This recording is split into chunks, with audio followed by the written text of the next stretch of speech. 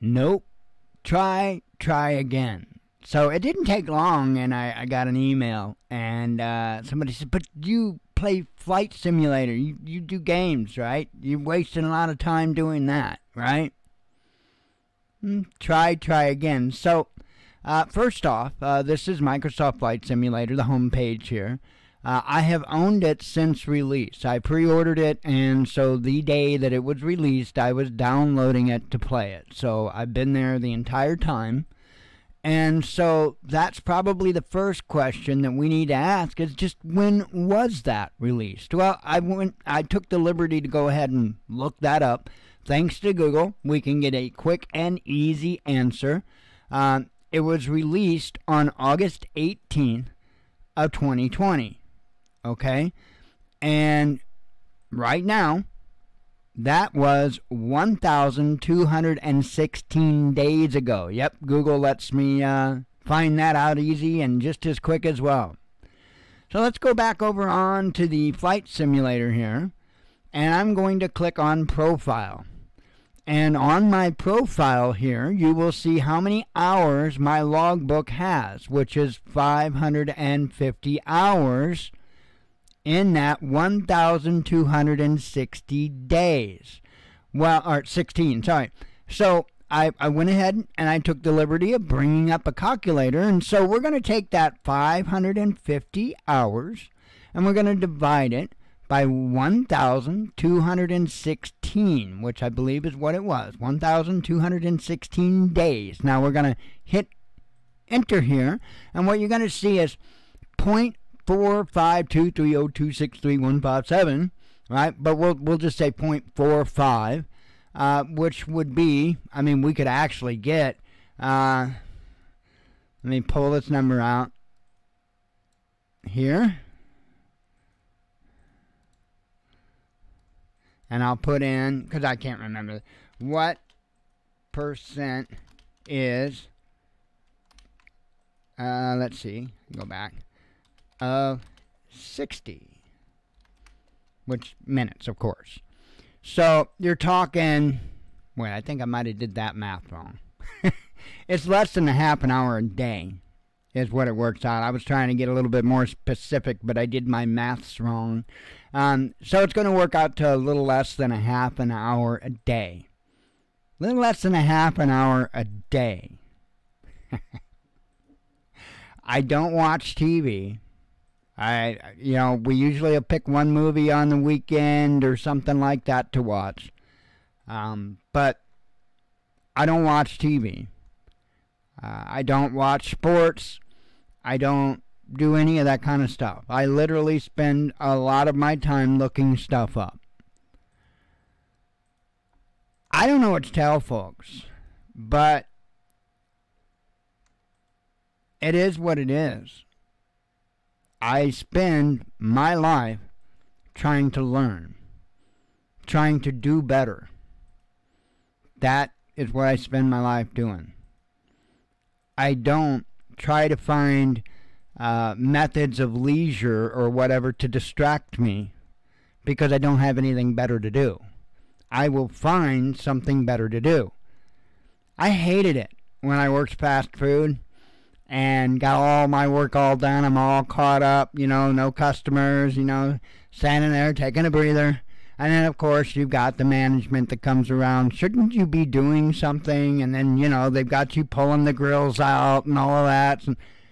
And I hated that. I hated that because I thought, my motto, or not motto, but my theory was I bust my butt, I get my work done, and then I can have a breather, right? That's the way I've always approached it. But that doesn't work in fast food, or at least you have to be smart about it. You have to make it look like you're busy, or else they will most certainly find you something to do. Well, that may have not been cool when I was a teeny bopper working at McDonald's and Hardee's, but as an adult, I understand it, and I see a lot of value in that. Instead of standing around, find something to do. You can still kind of take a little bit of a break and still get stuff done. It's very possible. I do it all the time. I don't know what to tell folks. I am not the average person. I am not in any way, shape, or form normal. And I keep saying this over and over and over. I mean it. I am not normal. And that is both good and bad. Believe me, it's both good and bad. I don't know what else to say. And this is it. I mean, I've got DCS installed. I think I installed another one. I think it's War Thunder or something. I don't remember. But I've messed a little bit with DCS. I got to learn how to use the weapon systems and stuff like that. And I'm just not that motivated to do it. I am not motivated to sit on my ass and play games. I'm not. That doesn't motivate me. But yeah, as something to do once in a while or whatever, yeah. But it's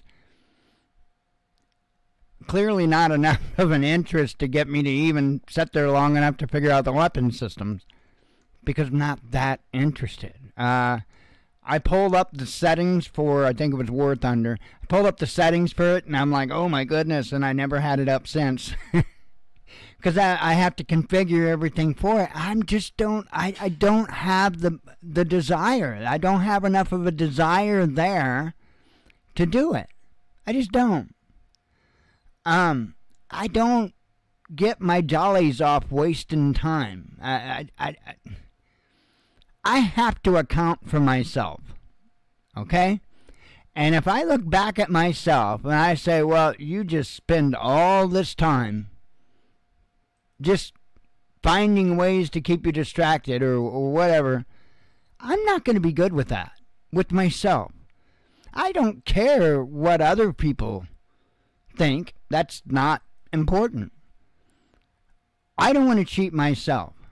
Remember back in school when teachers would tell you that when you cheat on a test, you're just cheating yourself?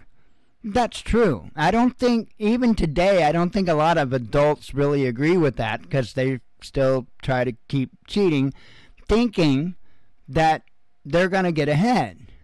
And in society, that's very true. Chances are, you can just keep faking, and you're going to get far, as long as you can keep your fake on.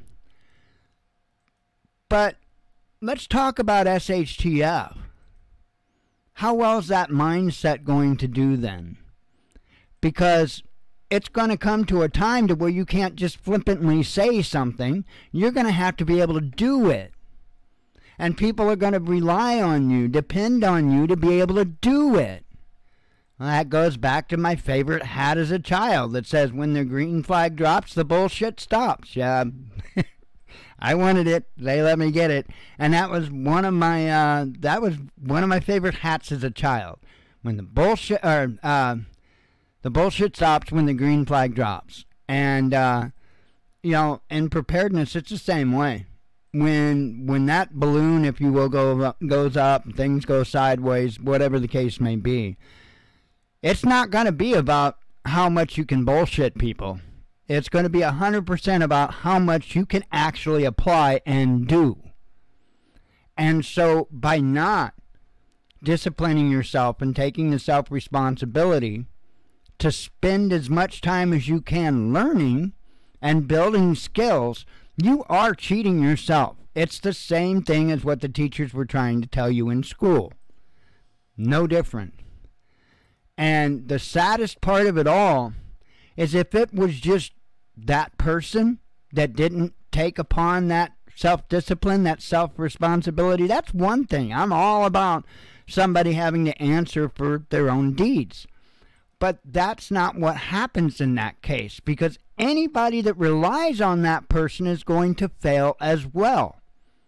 And that is where I've got the problem. Again, if somebody wants to drive themselves into the ground, that's on them. That's fine. I won't get involved. I definitely ain't going to get yanked off a cliff trying to stop somebody from jumping off of it.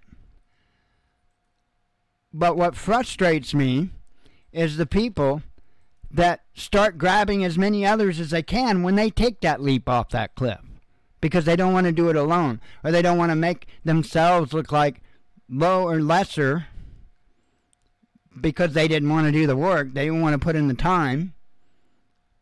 And so they're going to take everybody else down with them. I'm not good with that. I am not good with that. You know,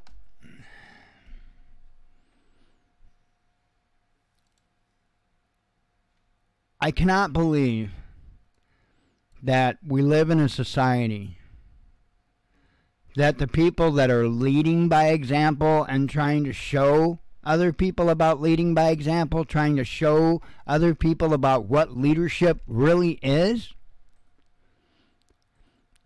getting drugged through the mud by the individuals that play a good game, but in reality, they're not going to have a lot to show for it. The little video I put out early this morning, the little video, no talking, just the images that flash through. This Hollywood prepper mindset, I cannot even come close to explaining to you how bad it is, how dangerous it is, how destructive it is. What is going to happen when people have it in their mind what it's going to be like after SHTF? I mean, goodness, look at all the channels that are dissecting the hell out of that movie, Leave It, whatever it was, Leave Everything Behind, or whatever the hell the movie was that's on Netflix, and all the prepper channels, you know, and you got some of them that are taking deep dives and analyzing the movie and all that. It didn't deserve that much time at all. For the first reason, it's a movie. What do I keep saying about the Hollywood preppers and the Hollywood prepper mindset? The proof is in the pudding. So many channels ran out to sit there and do their full expose on a movie. On a movie. This wasn't in any way framed as some type of survival or preparedness instructional video. It was a movie. You know, entertainment. I don't think that anybody should have looked for a single moment of it to be reflective of reality. I mean, if you did that, you failed from the start. But that's where this mindset comes from, of hiding in your hidey hole with your box of crackers and not letting anybody in and blah, blah, blah, blah, blah, blah, blah, because that's all it is. And then what's going to happen when that day comes? And not for everybody. Understand that it's going to be different for people in different parts of the world and all of that. But a lot of people live very similar situations as what we do. You know, they don't live in New York City, and at the same time, they don't live out in BFE. They live in a town, whether it be renting an apartment or a house or buying a house, what have you. But a lot of us live in communities. And I would say chances are probably even higher that the majority of us don't live in the big city type of communities. A lot of us probably live in kind of smaller town kind of communities. My guess would be the majority of us would probably be looking at our local populations of, I don't know, between 10 and 30,000 would probably be the majority. So when you look at it from that aspect, that not all of us live out in BFE, not all of us can afford to go and buy a place and move out to BFE. So when you look at it realistically, what's going to happen when that balloon goes up? What's going to happen when they step outside and here they've had this particular mindset that things were going to go down like this, and this, and this, and they walk outside, they see their neighbors, and they realize there's a whole hell of a lot of things that they can do to actually help their neighbors without getting into your food stash or anything else. Again, like I've said, you don't have to tell folks what you have or don't have. But it's not gonna shake out for the majority of us the way that the prepper channels make it sound. And the only thing that they know is what they get from Hollywood. The reality is, same like with other times that our nation has been in crisis, a lot of people band together and try to help each other through it. So what's going to happen when you've been trained with the mindset that it's going to be Mad Max and you're going to have to shoot your neighbor for your box of crackers? What's going to happen when it doesn't work out like that? Moreover, what's going to happen to you mentally? What's going to happen when you realize that everything that you had gamed out, war gamed in your head, had it all lined out, you have to just completely throw it all away because it didn't even remotely start like that, and it isn't remotely going like that? Then what? That is why I keep trying to explain this to folks. This whole, it's became a fantasy thing. This whole prepper thing has become a fad, fantasy, role play, club. That one blows me away. The whole mindset that preppers are a big club. No, we're not. And the more you have the mindset that we are a big club, the more likely you're going to fail when that time indeed comes, because you're not going to have all those club members there. Then what? So I would advise you not to treat preparedness or the preparedness community like a club, because usually when it comes time to do whatever it is the club supports, the club gets together. Okay? In this particular instance, it's going to be quite the opposite. When that time comes, it's going to be when the time that the club falls apart. And there won't be any way to get a hold of the other club members, for the most part. Of course, I'm sure that there's definitely exceptions to that. People that have commo plans and whatnot put together. And that's great. But that's not going to be descriptive of the majority of us. Just a fact. It's not club prepper. There is no such thing as club prepper. You can convince yourself of that. You can bullshit yourself of that.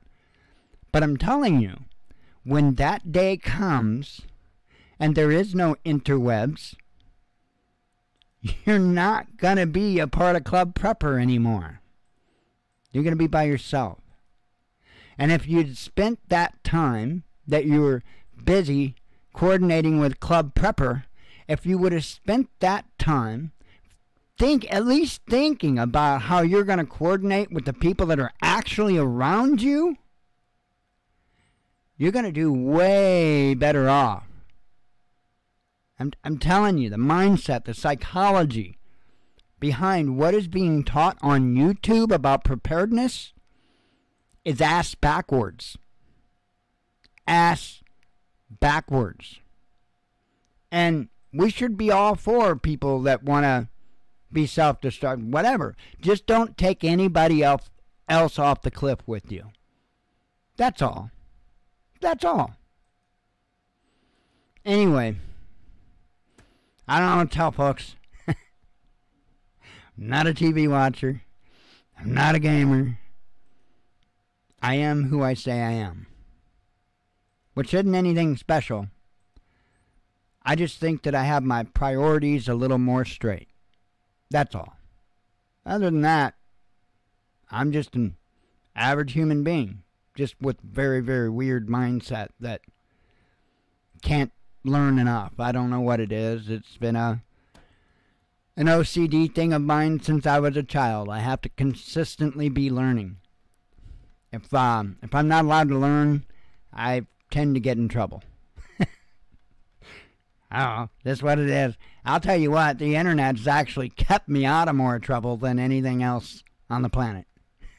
Because it's been able to facilitate my learning. So, what's that going to look like after the balloon goes up and I don't have that outlet? I don't know. I don't know. I think I'll be okay. I think I'll have plenty of things to keep me busy, so I think I'll be fine. But, yeah, that's going to be my biggest thing, is not being able to do the level of research that I do today. That's going to be my biggest thing. And that's going to be the thing that is going to affect me the most mentally, psychologically. No longer having that. Now, will that make me all flip out and freak out and fail? No. Again, I'll be plenty busy.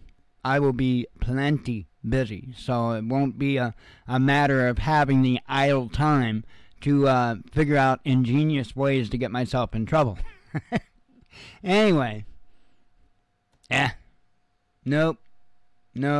Try again. Shalom.